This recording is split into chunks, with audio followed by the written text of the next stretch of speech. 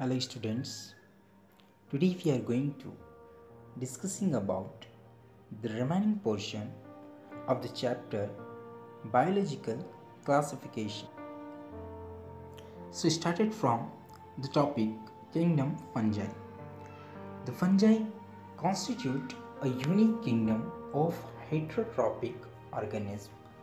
These show a great diversity in morphology and habitat. You must have seen fungi on a moist bread and rotten fruits. The common mushroom you eat and toadstools are also fungi. White spots seen on mustard leaves are due to a parasitic fungus. Some unicellular fungi yeast are used to make bread and beer.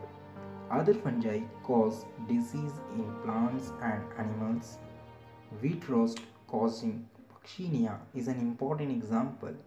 Some are the source of antibiotic penicillium. Fungi are cosmopolitan and occur in air, water, soil, and animals and plants. They prefer to grow in warm and humid places. Yes, it is to prevent food from going bad due to bacterial or fungal infection. With the exception of yeast, which are unicellular fungi, are filamentous. Their bodies consist of long, slender, thread-like structures called hyphae. The network of hyphae is known as mycelium. Some hyphae are continuous tubes filled with multinucleated cytoplasm. These are called coniocytic hyphae. Others have sept or closed walls in their hyphae. The cell walls of fungi are composed of chitin and polysaccharides.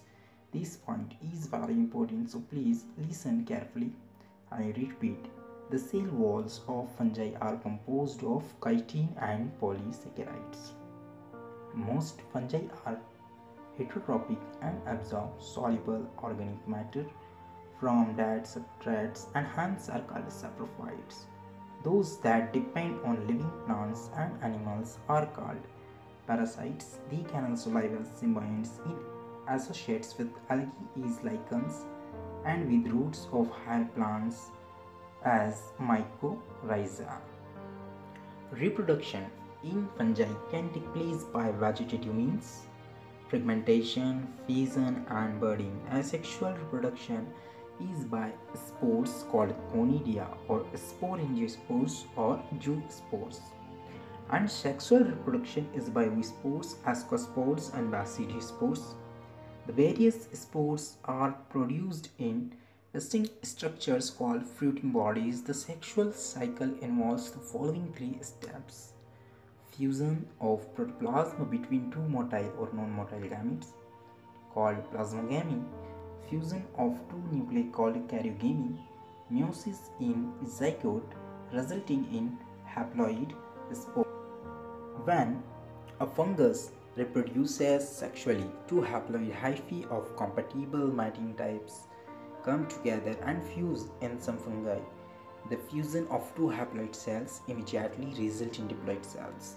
However, in other fungi, Phycomyocities and Basidiomycites, an intervening dikaryotic stage, two nuclei per cell occurs. Such a condition is called a dikaryon, and the phase is called dikaryophase of fungus.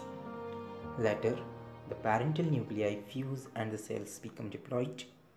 The fungi form fruiting bodies in which division occurs, leading to formation of haploid spores. The morphology of mycelium, mode of a spore formation, and fruiting bodies form the basis for the division of the kingdoms into various classes. Phycomyocities. Members of Phycomyocities are found in aquatic habitats and in decaying wood in moist and damp places, or as obligate parasites on plants. The mycelium is accepted in coniocytes. Asexual reproduction takes place by zoospores, motile, or by aplanospores, non-motile. These spores are endogenously produced in sporangium. A zygospore is formed by fusion of two gametes. These gametes are similar in morphology, isogamous or dissimilar, anisogamous or oogamous. Some common examples are mucor, rhizopus, the bread malt, and albujo, the parasitic fungi on mustard. Now, Ascomycetes, commonly known as sac fungi, the Ascomycetes are mostly multicellular, for example, Penicillium, and rarely unicellular, for example, yeast Saccharomyces. They are saprophytic decomposers, parasitic or coprophilous, growing on dung. Mycelium is branched and septate. The asexual spores are conidia, produced exogenously on the special mycelium called conidiospores. Conidia on germination produce mycelium. Sexual spores are called ascospores, which are produced endogenously in like asci. These asci are arranged in different types of fruiting bodies called ascoscorbs. Some examples are Aspergillus, Claviceps, and Neurospora. Neurospora is used extensively in biochemical and genetic work. Many members like morels and truffles are edible and are considered delicious. Basidiomycites. Commonly known forms of Basidiomycites are mushrooms, bracket fungi, or puffballs. They grow in soil, on lawns and tree stumps, and in living plant bodies as parasites, for example, rust and smuts. The mycelium is branched and septate. The asexual spores are generally not found, but vegetative reproduction by fragmentation is common. The sex organs are absent, but plasmogamy is brought about by fusion of two vegetative or somatic cells of different strands or genotypes. The resultant structure is dikaryotic, which ultimately gives rise to basidium. Karyokemy and meiosis take place in the basidium, producing 4 basidospores. The basidospores are exogenously produced on the basidium. The basidia are arranged in fruiting bodies called basidioscorp. Some common members are agaricus, also known as mushrooms, and eustyletro, also known as smut, and the Puccinia, which one is also known as rust fungus. Deuteromycetes, commonly known as imperfect fungi, because only the sexual or vegetative. When the sexual forms of these fungi were discovered, they were moved into classes they rightly belong to. It is also possible that the asexual and vegetative stage have been given one name and placed under Deuteromycetes, and the sexual stage another and placed under another class. Later, when the linkage were established, the fungi were correctly identified and moved out of Deuteromycetes. Once perfect sexual stage of members of Deuteromycetes were discovered, they were often moved to Ascomycetes and Basidiomycetes. The Deuteromycetes reproduce only by asexual spores known as conidia. The mycelium is septate and branched. Some members are saprophytes or parasites, which a large number of them are decomposers of the litter and help in mineral cycling. Some examples are Alternaria, Coleotrichum, and Trichoderma. Now we will discussing about viruses, virides, prions, and lichens. So now, viruses. In the 5 kingdom classification of Whittaker, there is no mention of lichens and some acellular organisms like viruses, virids, and prions.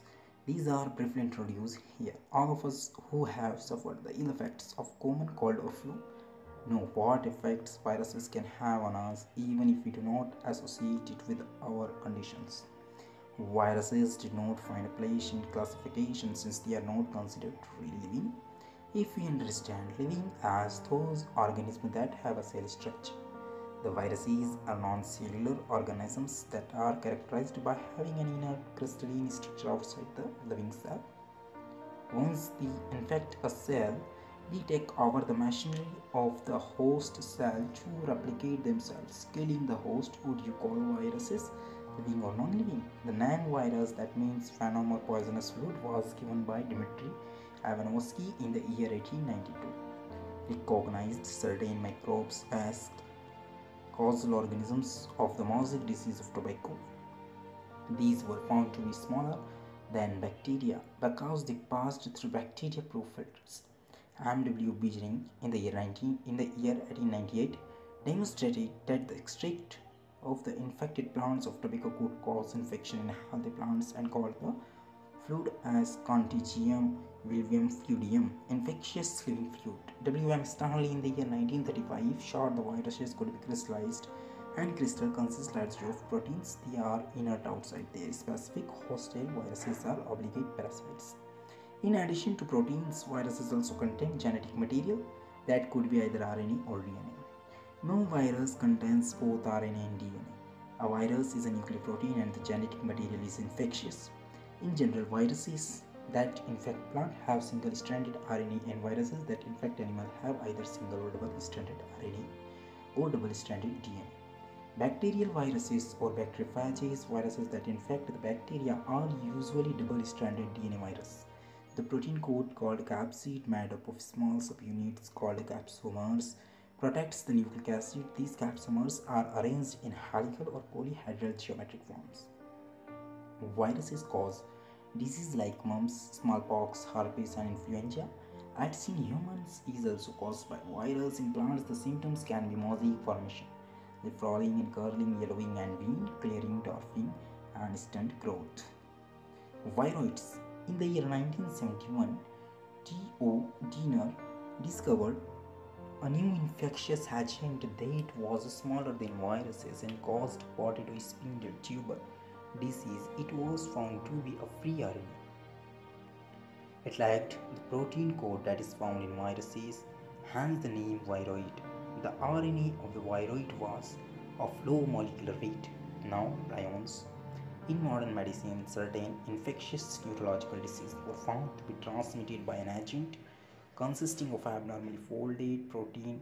The agent was similar in size to viruses. These agents were called prions. The most notable disease caused by prions are bovine spongiform encephalopathy, BSE, commonly called mud and comb disease in cattle, and it is homologous variant CR Jacob disease CJD in humans. Now, lichens. Lichens are symbiotic association, mutually useful association between algae and fungi. The algal component is known as phycomyocities and the fungal component as mycopyont. Please listen this again because it is very important and maybe it will come in examination. Lichens. Lichens are symbiotic association, mutually useful association between algae and fungi. The algal component is known as phycomyont and the fungal component is known as mycopyont, which are autotrophic and heterotrophic respectively. Algae prepare food for fungi and fungi provide shelter and absorb mineral nutrients in water for its partner. I will repeat, which are autotrophic and heterotrophic respectively. Algae prepare food and fungi provide shelter and absorb mineral nutrients and water for its partner. So close is their association that if one show a lichen in nature, one would never imagine that they had two different organisms with them. Lichens are very good pollution indicators. Lichens are very good pollution indicator. They do not grow in polluted area. Okay, so our chapter number 2 from the 11th class, biological classification, is completed now. In our next video, we will discussing about the plants kingdom and after that the animal kingdom. For daily updates, daily lectures and the daily audio notes and the audiobooks of the NCERT, subscribe NEET Wizards and share our videos